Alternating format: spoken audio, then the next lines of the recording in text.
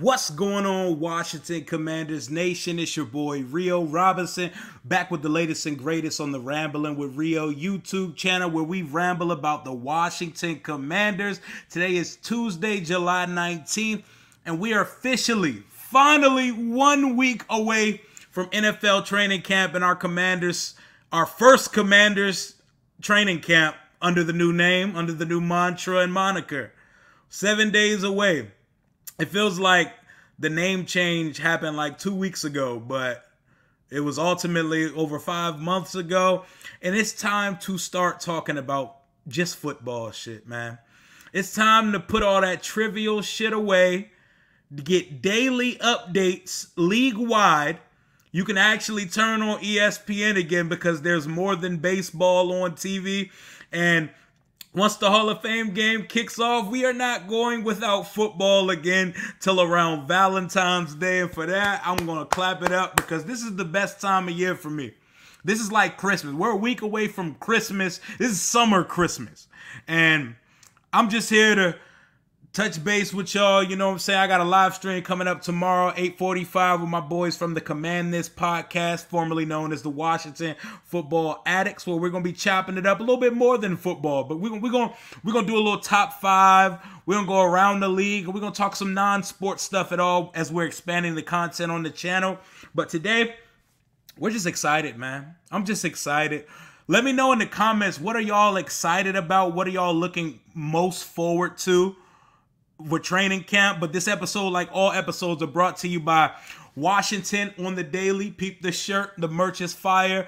On Instagram at WSH on the Daily, my guy Ray Pereira and company, they add all the real-time news, reactions, and fan interactions that you can imagine on the Instagram platform. You want to make sure you're following that page. And if you're going to get your Calvin Ridley Parlay Poppy on, do it with BetUS Sportsbook and Casino using my unique link and description below, using code JOIN125 in the process. But it's time. Next week, it's all eyes on 11. It's all eyes on 17. It's all eyes on 99, even though I believe he's going to start on PUP, him and Logan Thomas. All eyes on Curtis Samuel. Will he be on the side field this year, or are we going to put away the side field nickname? Is Benjamin St. Juste going to back? Is he going to come back with a vengeance off an array of concussions last year? Will the offensive line stand its ground and still be a great unit this year, after the losses of Eric Flowers and Brandon Sheriff, the guard, Jay Gruden's favorite player? There's a lot of storylines going on. What's the backfield going to look like? Gibson's looking spry. He's lost 12 to 15 pounds. Hopefully we see that 4.3 speed that he ran at the college level when he was just a receiver. We got the rookie class to look forward to. What's that tight end room going to look like if Logan's on the pup to start the season? So what is Cole Turner and John Bates and even, shocker, Antonio Gandy Golden? What's he going to look like in the mix of the tight end room? And even a project guy like Samus Reyes, who's still learning the sport. But I'm looking at position battles. I'm looking at the right guard position. It should be Trey Turner with his resume, even though he was not very good last year. His resume has a lot more luster to it than Wes Schweitzer, but Wes is a dog. Most nimble bastard on the team. This dude is like a big dancing bear. If you follow him on social media, you know exactly what I'm talking about. This has to be the most nimble 300-plus pound man in the world, in all existence. Shit, I call him Kung Fu Panda. You know what I'm saying? We got competition at that position. What is Brian Robinson going to bring to the running back room? Will he be able to spell Gibson? Will it be a 1-2 punch thunder and lightning combo like D'Angelo Williams and Jonathan Stewart was when Ron Rivera was in Carolina? And speaking of Ron Rivera in Carolina, there's two notions I look at when I look at this season. Ron took off in year 3 with the Carolina Panthers. And years that he missed the playoffs in Carolina, he on average wins 9+ games a season. So he told us 3 to 5 years to build a culture. Culture is now instilled. It is time to see results. It's time to see it. The schedule's playing fairer than it was last year. We don't run the gauntlet of elite God-level tier quarterbacks this year. We open the season with Jacksonville and Detroit. That's going to be an early test for us because we need this team to get off to a fast start. Washington Nation, hear me when I say this. I've never seen this team make the playoffs off of just being good throughout the season. I'm talking wins sprinkled in every month. The only way I've ever seen us make the playoffs is we go on some godlike run to end the season. 2005, we're 5-6, won 5 in a row, playoffs. 2007, we won our last 4, 9-7, playoffs. 2012, 3-6, won 7 in a row, 10-6, playoffs. Kirk Cousins, 2015. We won like 4 of our last 5 games. We got hot at the end. For once in my lifetime, I would love to experience winning in September, winning in my birthday month of October. Shout out to Libras all worldwide. Winning some in the month of Thanksgiving. Just spread the damn wins out through the season. If we're going to win 11 games like I predict us to win this year, we have to get off to a fast start. Jacksonville week 1 at home, winnable. Detroit week 2, that's a gutty team. They fight their asses off for Dan Campbell. Winnable game. Week 3, we got the unstoppable all-star 2.0 Dream Team Eagles at home. Winnable. Week 4, we go to Dallas. Dallas will be probably a heavy favorite, but it's division. And you know when it comes to the division, you keep it in the family. You throw all of that extra shit out. It's always a winnable game because you know each other. They're your closest enemy.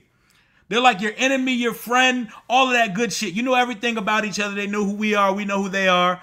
Winnable game.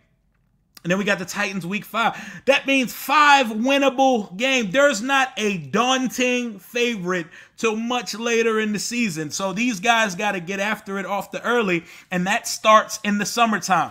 That starts in training camp. What's the energy going to be like? Are players staying healthy? Are players well conditioned? They open up camp. They got conditioning for the first day. And then they open camp to the public, I believe, on Friday the 29th. It might be Thursday the 28th, but if I'm correct, Friday the 29th is the first day camp is open to public for the fans. I have bones to pick with the franchise on how they've handled training camp this year. You know, I'm not going to make this just about me because that's selfish and I'm just one fan of millions.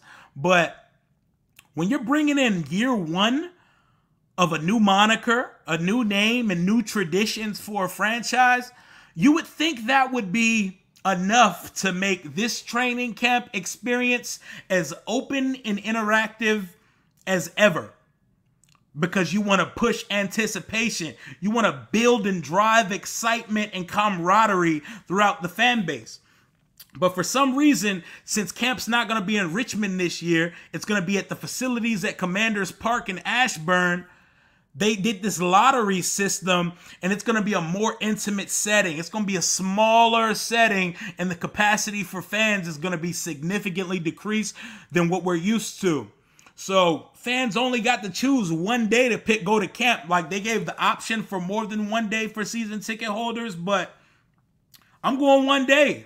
Me and the group chat boys, we should be up there. If you see us on Friday the 29th, say what's up. Come snap a flick with us. Come chop it up with us. Let's talk ball and let's watch practice. But I think fans have the right to be upset with the way that they've handled access and capacity of training camp. The availability of tickets to training camp this year, it's no bueno. We live and we learn.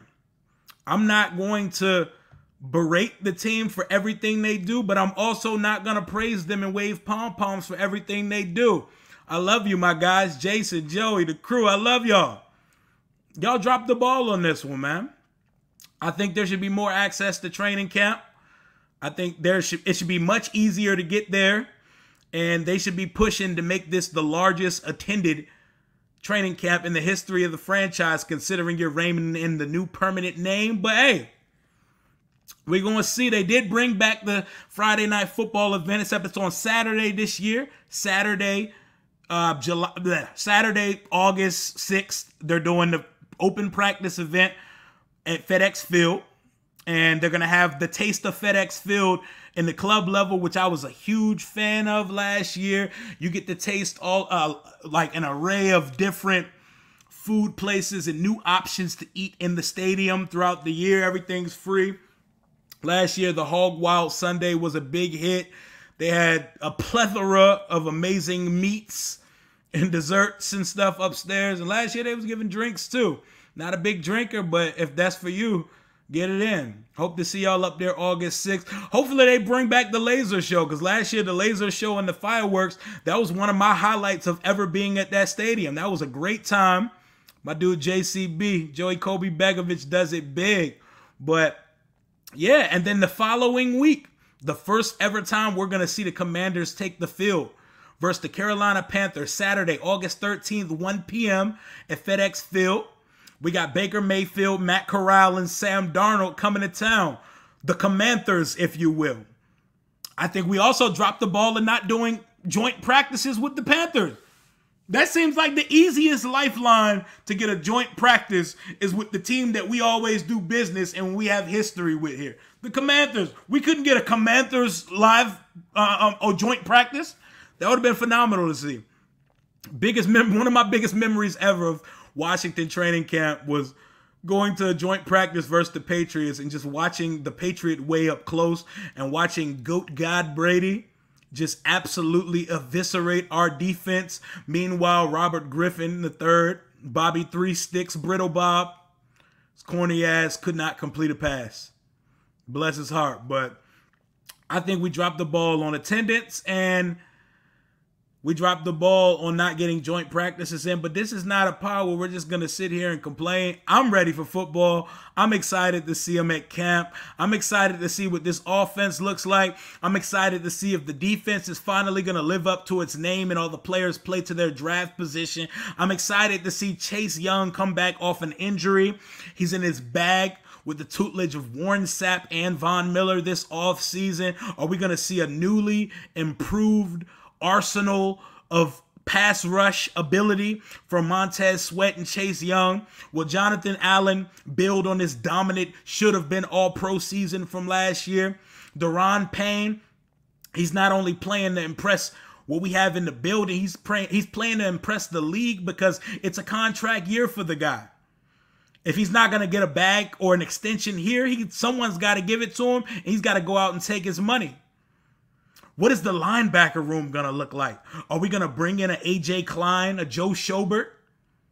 Are we going to bring in a guy, or are we going to roll with these young dudes? Is Jamin Davis going to look like a guy this year? Because he didn't look like one last year. He's a rookie, and I understand the difficulty of playing linebacker in the NFL and how the speed of the position and all of the calling and stuff and playing out of position at the mic. What is Cole Holcomb going to do with the mic? Will we be seeing David Mayo play significant snaps? Do we have a number one cornerback? That is like the main question that I feel like we're not talking about. Is it St. Juice? Is William Jackson going to live up to $14 million a year? Are we going to see the Kendall Fuller of the first month of the season where he was putrid last year? Or the duration of the season where he was actually our best cornerback on our roster? So many ifs, ands, question marks, and storylines await. Preseason football, training camp. I can't wait to just sit back and turn on Training Camp Live on NFL Network and just sit back and just listen and take in all the glory of football season finally arriving. But that's all I got for y'all right now. Make sure you like this video. Comment what you're looking forward to most about this preseason and training camp series coming up. And be on the lookout for the group chat. Be on the lookout for the live streams we got coming up on the channel. We got the Command This Pod coming on tomorrow.